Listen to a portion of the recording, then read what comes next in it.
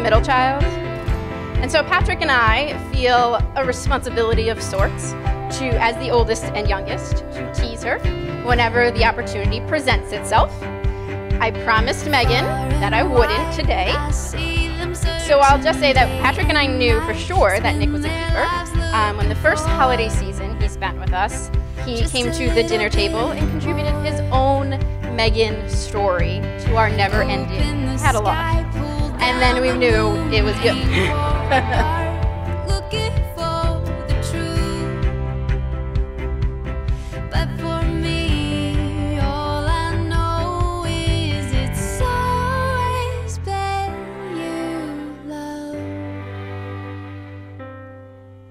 It's always been you, my love.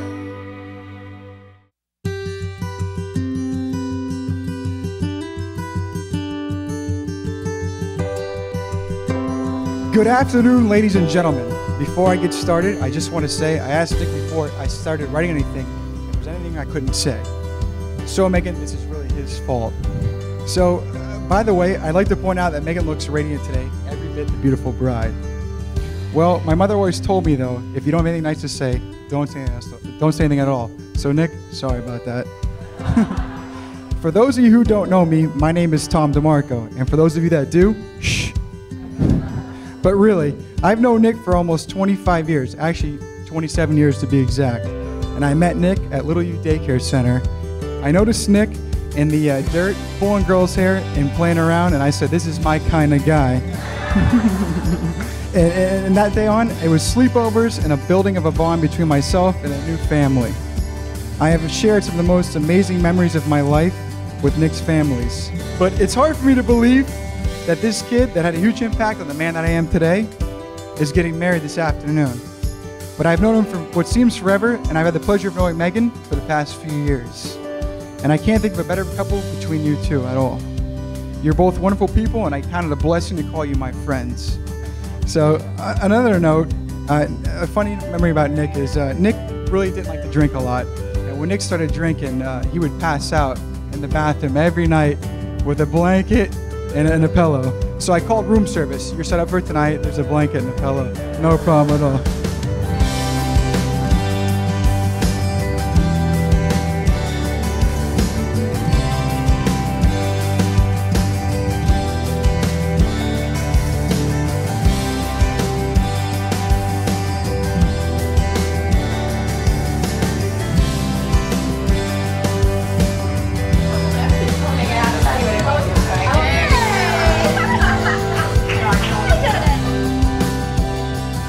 So I have a wish for Mr. and Mrs. Lawson, but it requires a little bit of a preface.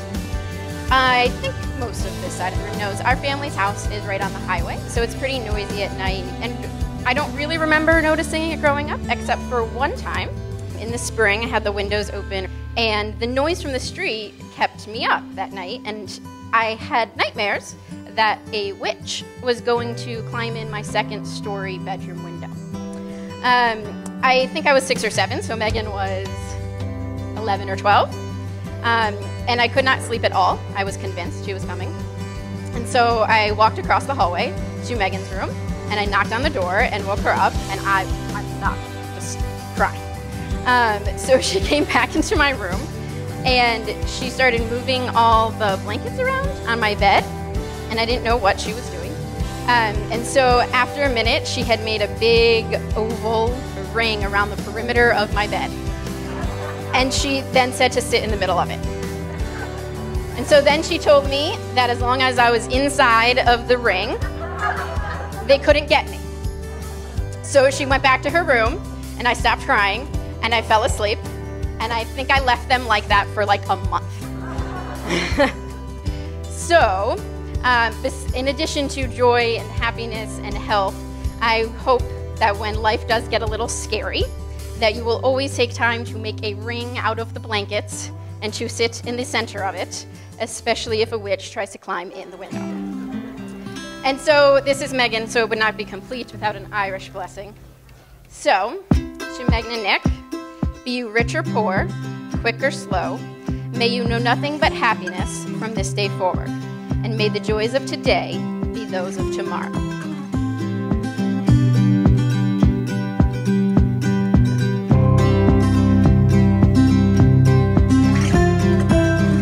Meghan and Nick, we all profess a Catholic life, and we have a Catholic spirituality, and you are living that by your presence here today. And that's what you hope to grow in. And as we grow older, we hope always to grow deeper in love, as Father has mentioned. Let love be your guide. But a word about the spirituality that you're living and will grow deeper in. For anyone, it's a quality to be truly human. All of our relationships, we have many here, are meant to express, to reflect God's great love for us. True love has the ability to transform, and not only to transform us, but to transform the world. Today, you are professing and witnessing to that love by your most solemn and sacred promises to each other, and consenting to a life that will hold both the pleasures of love, but also moments of sadness. But there's a dynamic power in the sacrament that can see you through whatever difficulties come your way. There is a saying, you may not like it right now, that your love might not see you always through a difficulty, but your marriage will. Marriage is a state of love, a sacramental state, and God is in that sacramental state. So God can see you through that. The vows you will speak shortly promise companionship and support, as well as the challenge, but love also.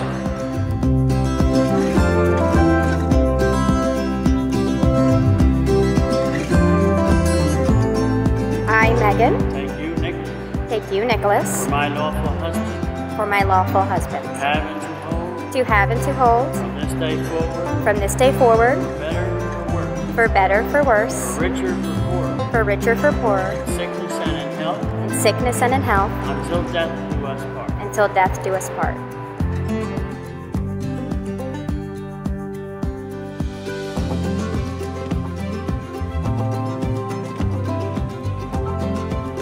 I, Nicholas, I, Nicholas, take you, Meghan, take you, Meghan, for my lawful wife, for my lawful wife, have and to hold, to have and to hold, from this day forward, from this day forward, better, for worse, for better, for worse, richer, for poorer, for richer, for poorer, sickness and in health, in sickness and in health, until death do us part. until death do us part.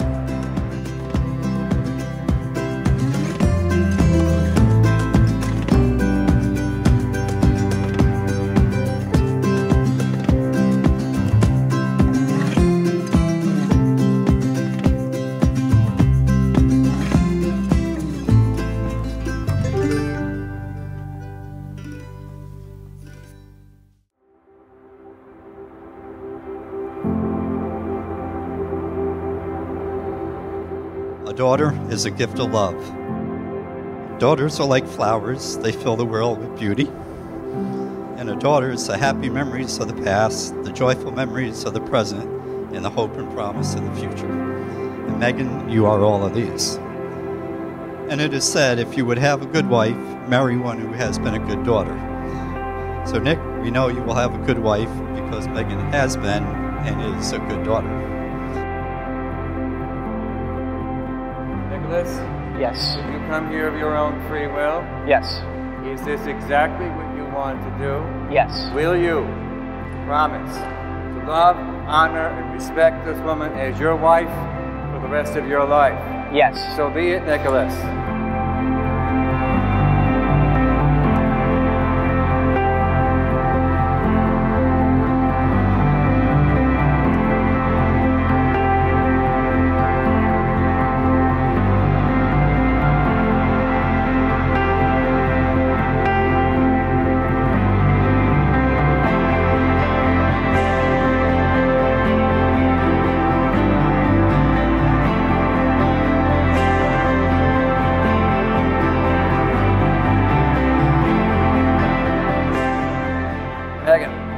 any of your own free will? Yes. Is this exactly what you want to do? Yes. Will you love, honor, and respect this man, your husband, for the rest of your life? I will. So be it.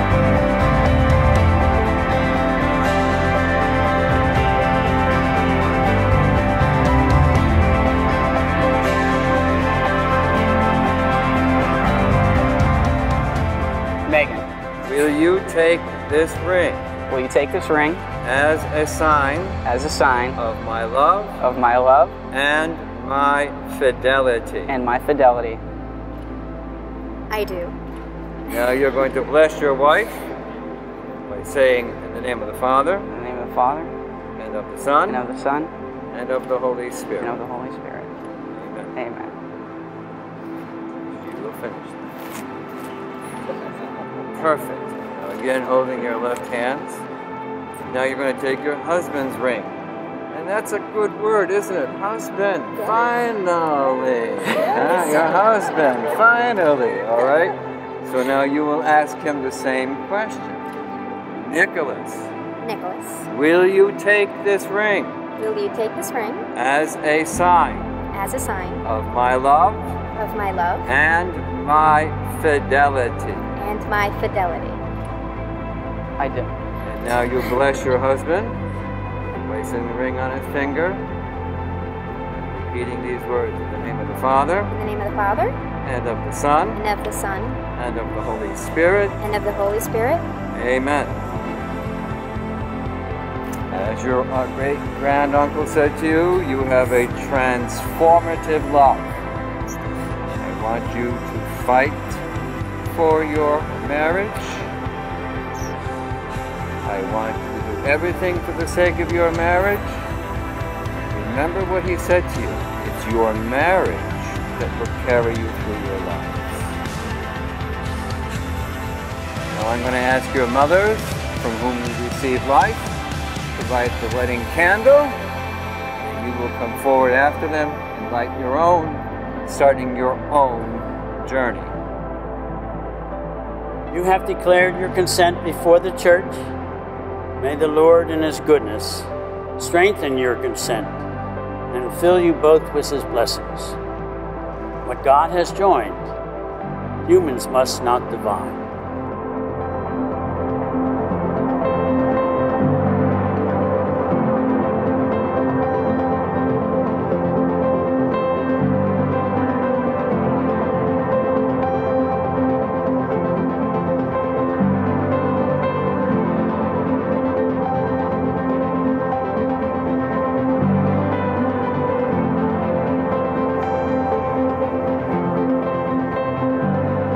If I have all faith so as to move mountains, but do not have love, I am nothing.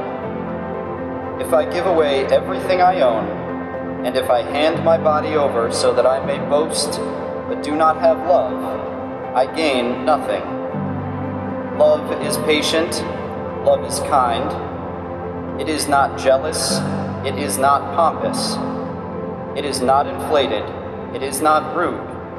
It does not seek its own interests. It is not quick-tempered. It does not brood over injury. It does not rejoice over wrongdoing, but rejoices with the truth. It bears all things, believes all things, hopes all things, endures all things. Love never fails.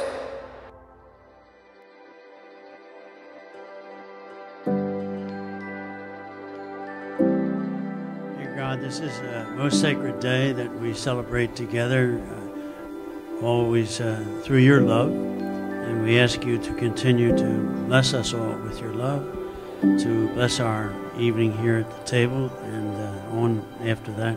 But most especially to bless Meghan and Nick in their life together, all their future that awaits them. May it be a glorious one. And may you always have a strong and wonderful part in it as we have prayed today. And may we always continue to grow closer to one another and especially to them.